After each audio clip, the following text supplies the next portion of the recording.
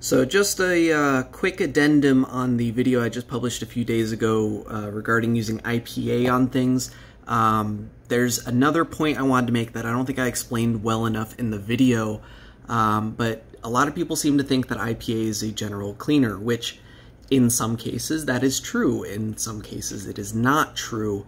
I saw this Reddit post today where this user had used some IPA on their Game Boy Advance shell, and you know, it's besides the point that they didn't do it on purpose, but the point is that it did destroy the shell. You can see all those cracks in it. And now they had spilled the IPA accidentally, but a lot of people will intentionally use IPA on shells, and that is kind of what I was trying to tell people to avoid doing in that video.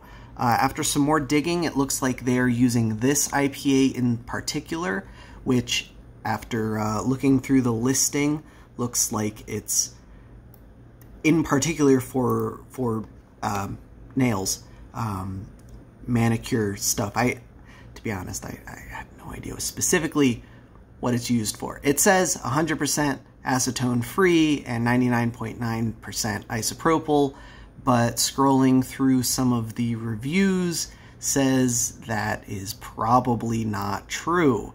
And after looking at how it destroyed that person's shell, I'm ready to agree with this statement. And I wasn't able to find a data sheet for this stuff in particular, but granted, I didn't look very hard. I didn't spend more than about 2 minutes looking. But this is the stuff that I personally use, this MG Chemicals 824 isopropyl alcohol. I use this stuff, and I haven't had a single problem with it degrading ABS plastics. I don't know what the specific indicator for IPA is, you know, the good stuff, but one thing that I'm liking about this stuff is that it says it's suitable for use in food processing facilities. I don't know that the stuff with acetone diluting it would be suitable for that. Another thing I'm noticing is, according to yet another law in California, IPA must be diluted with either water or acetone to be used.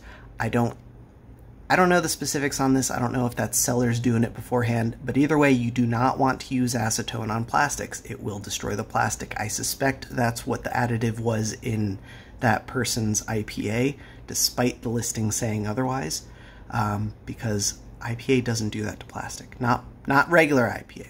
Again, this is the stuff I like. If you can get your hands on it, it seems pretty good. If not, the medical section, or I think it's the medical section. You want to look in the medical section for this stuff, because you don't want any additives.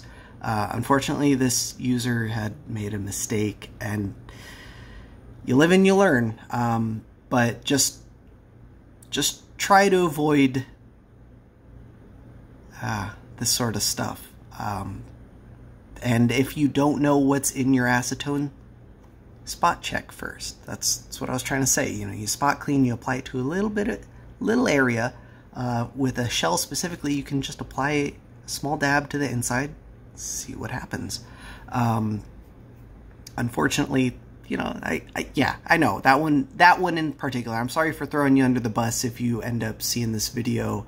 Reddit user who I'm gonna try not to dox, even though I probably already did.